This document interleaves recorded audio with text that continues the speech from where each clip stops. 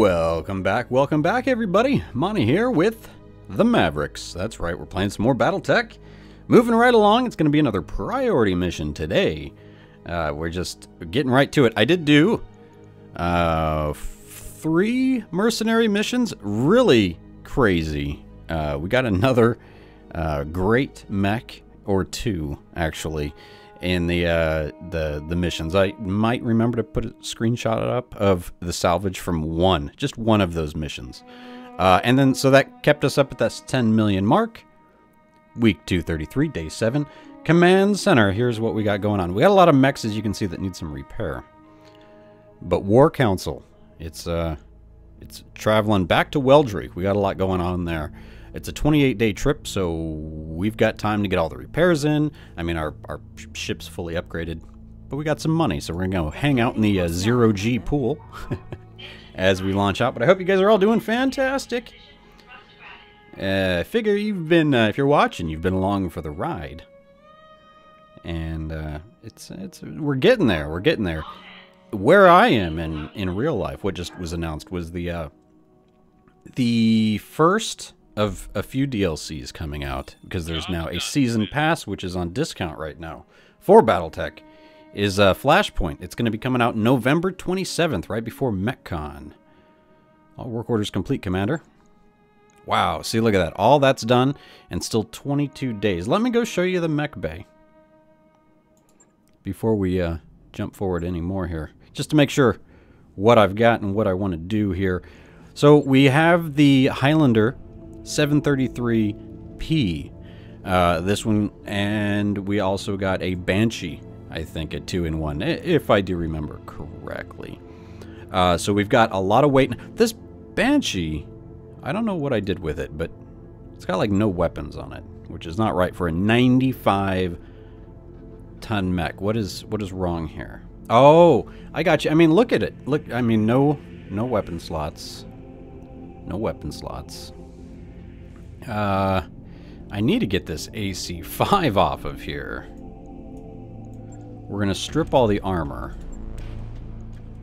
And let's put in an AC... Wow, look at that. 20 plus.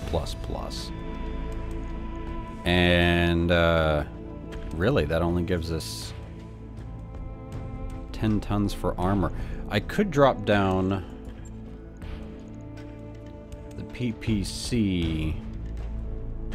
Let's see, what do we got? 7 tons. To a large laser, 5 tons. Give us 2 more tons of ammo. And better on the heat. I'd like to get a special large laser, or if anything, put a special... plus 10 damage. See, I'm not really going to be able to use him as a tank. I mean, he's got all that weight, but it's in weapons and not armor, so he would still get popped pretty quick. So, things to think about.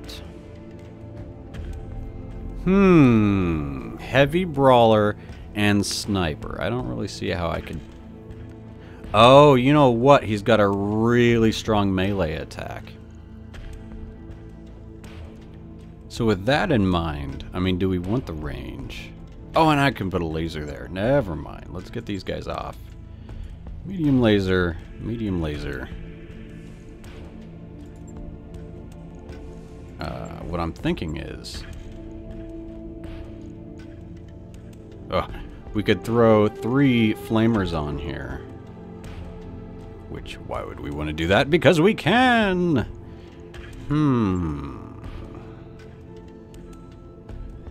So with this, we need to get... where is it? Where is it? The ammo. An AC-20. Got to get some of that.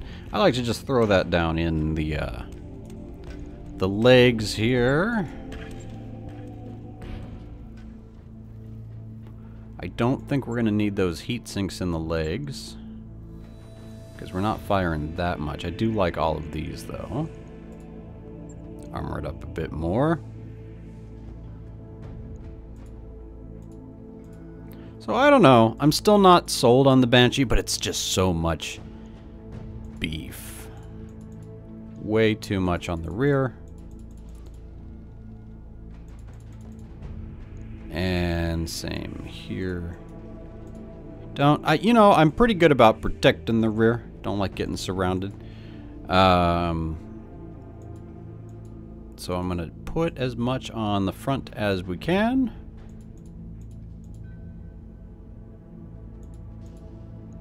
The exciting adding of armor.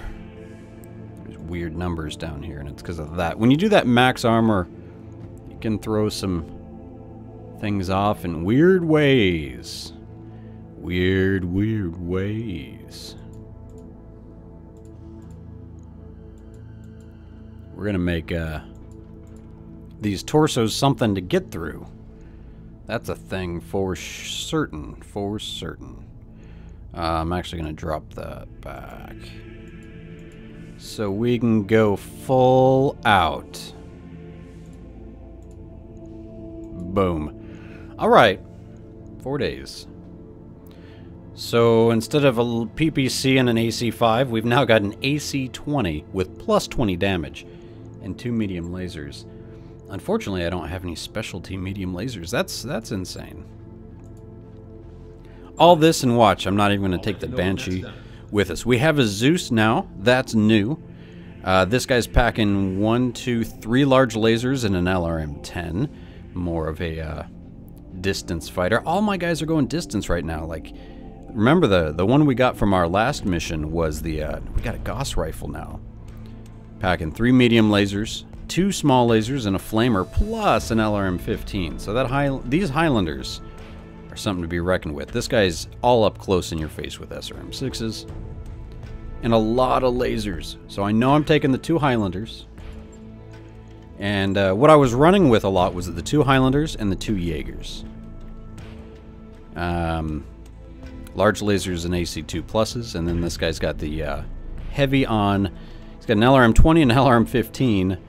2 medium lasers and 2 small lasers. So, pretty mean for 65 tons. And the Thunderbolt's still here with a bunch of lasers. So if we go somewhere cool, we got that. And then we got our dual PPC Grasshopper. So I'll figure out what we want to talk about there, but I'm just going to keep on keeping on. 5 minutes in and we're still moving. But we got to figure those things out, because this is a big priority mission. We have no idea what's going on. We could just go talk to people and not even fight. You know, we could probably take the urban mech. Who knows? Strolling down the hall, you collide with Big Sky, who seems to be in a hurry. Oh, Commander, I was looking for Darius, but you'll do. Glitches on the verge of a brawl with GV. They need someone to remind them they're teammates, not enemies. Authorize Big Sly to deal with it. You say, good idea. Always respect the chain of command, and right now I'm commanding you to go deal with this yourself. Big Slide salutes and vanishes back the way he came. Later, you hear through the grapevine that the brawl came to nothing. No lasting consequences. Sometimes you just gotta let the crew deal with it themselves. Work on the Banshee is done. But please feel free. Always looking forward to looking at some comments on what kind of builds do you guys like to run. What groups of mechs do you like to run? I'm wondering with the DLCs if we'll have a little bit more of a restriction on drop sometimes. I think it would be nice to have a weight restriction or a cost restriction, kind of like the skirmish. I don't know why, but being able to just beef up and then drop in, you know, I can go into a 1-planet star system with all my heavies, and I guess there's the money versus maintenance, and there's that. But some drops, it'd be interesting. But 'tis the mercenary's life. If we got the mechs, might as well drop them in, right? I don't know. The conversations as we travel back to Weldry. This was a long haul, probably. World record distance trip for our campaign so far.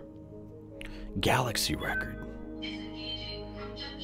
28 days. Come on. Ready to go over financials whenever you Spending them big bills. Oh, I'm like, wait, what? We got to spend how much now? 800. To keep that morale at 50. Because you never know when some thing will come up. all of a sudden and hurt or help our morale, so just gonna keep it where it's at. Here we go. Here we go.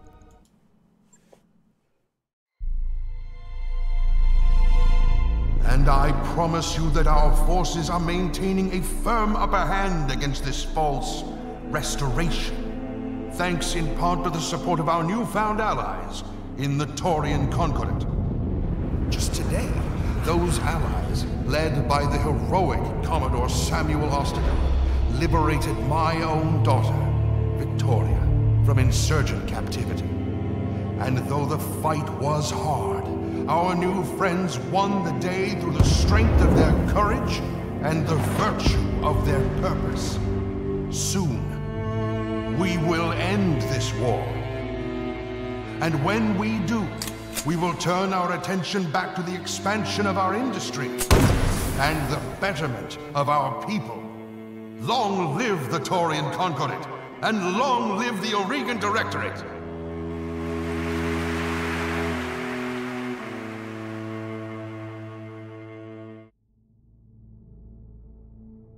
War Council, time to chat. Anna Maria, I summoned you here to discuss long-term strategy, but we have a crisis to address. You've seen my uncle's broadcast. What Ostergaard did to Lord Corrosis.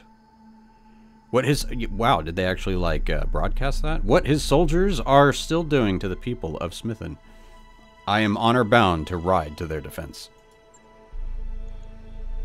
Don't speak of me of honor, Kamea. You've got much bigger things to worry about than Smithen. I won't mince words. Your cause is nearly lost. With only a small fraction of their fleet, the Taurians have you dramatically outgunned. We'll take them in the Argo. Given the chance, the Iberia alone could break your army in two. Why are the Taurians fighting for the Directorate? Do you have any concrete answers? If you're looking for proof, I can't help you, but I can tell you what I think is behind all of this. The Perdition Massacre, a chemical attack on the Taurian border system of Perdition that claimed 11,000 civilian lives. Diplomatic incidents that's been raising tensions between the Federated Sons and the Taurian Concordat. I believe that House Davion's attacks on the Concordat created an opportunity for Espinosa, and unfortunately for us, I believe that he has taken it. You think Espinosa offered them his support against the Federated Sons? In a matter of speaking, yes. Protector Calderon believes that the Davion invasion of the Taurian Concordat is imminent.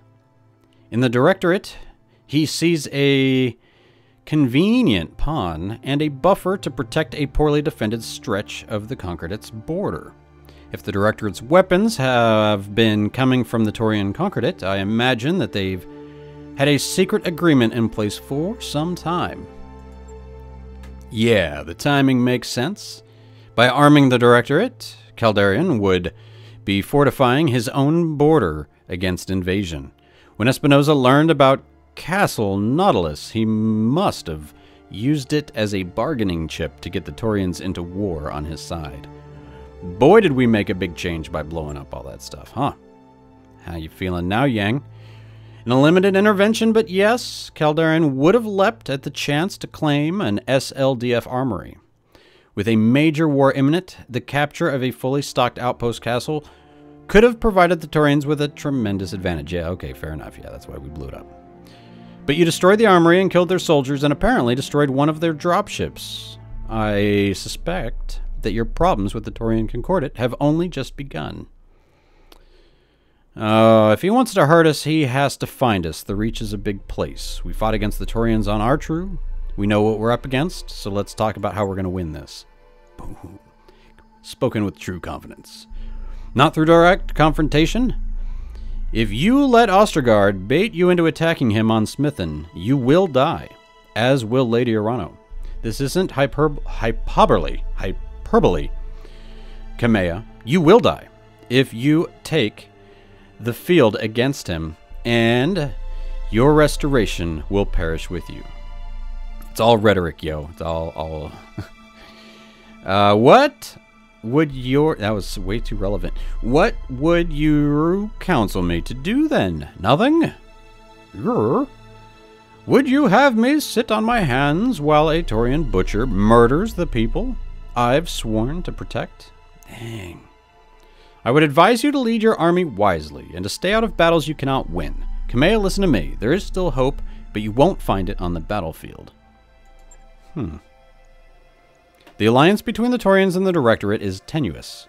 Far more so than they would have you believe. Oh, we got to turn them against each other.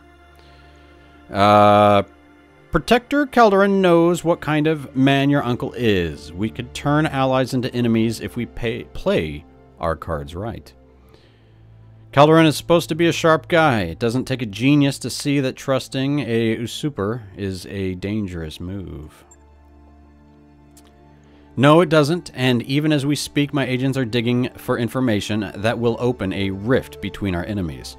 For what it's worth, I am confident that they will find it. But none of this will mean anything if you let Ostergaard goad you into a suicidal charge. So I beg you, ignore him. Stay away. Yeah, it is less risky than just flying right into him. She can't do that, Lady Contrella. If you'd been here before we liberated the system, you'd seen the things we've seen. You'd know better than to ask. Oh, Alex, calm down.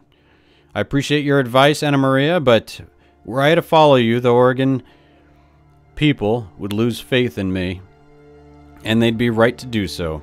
I owe it to them to be better than that, and so I will fight. Nice, not playing the political game. But not in the way that our enemies expect. Oh, tell me what you mean. Ostergaard expects me to deploy my army against his forces on Smithen, to lead from the front as I have in our battles with the Directorate. You've convinced me that this is a risk that I cannot take. Well, yeah. And so if he expects me to come at him with a hammer, I will use a scalpel instead. I trust that your company is up to the task, Monte. Oh, I was joking when I said we could handle it, but I guess that's where this is going. If the price is right, sure. My company, alone against the Taurian assault force, it'll be an adventure, Lady Arano. And I really don't have a choice. That it will, and I'll be guiding you on the comms every step of the way. Thank goodness for wireless internet, so you can just comm me from a nice, happy distance. You have my answer, Anna Maria. I won't take the field myself, and I won't redirect my army. But I'll be okay, so we're just going to sacrifice everyone so you can keep your word. Thanks. This is getting crazier. Every little piece of text. All right. Your mercenaries have been one of your key advantages in this war, Kamea. By doing this, you're putting them at grave risk. But if your heart is set on returning to Smithen, I am powerless to stop you. Instead, I wish you good luck and take my leave. I'll be in touch with my agents now more, but please, Kamea, stay safe. Okay, I don't know if I can stabilize the Reach without you. I won't let Ostergaard kill me, Anna Maria. I promise. Lady Arano's contract to repel the Taurian assault on Smithen is ready for review in the command center. We should follow up when you think we're ready. Yeah, that deserves a big deep sigh like that. What? Proceed to Smithen to protect its people from the Taurians. Early reports suggest a tight battlefield. Because of this, we recommend a lance loadout that strikes a balance of mobility, durability, and firepower. Further details will be provided upon your arrival. No, give me the details now, because I want them now. All right, we all saw what the Taurians did to Lord Corrosus, to his entire palace. They haven't stopped there. They're butchering the people of Smithen, and we're gonna stop them. Well, that was interesting, and they made us fly all the way to Weldry, so we can then now go fly all the way to Smithen. I'm actually going to take a break to go pay off some bills here, and we're going to steal the prototype for a 2.5-star capture base mission. I'm going to take out the new build of the Banshee. I'm not going to show you guys that new group of mechs until we actually go and defend at Smithin. So I'm going to keep these things in mind.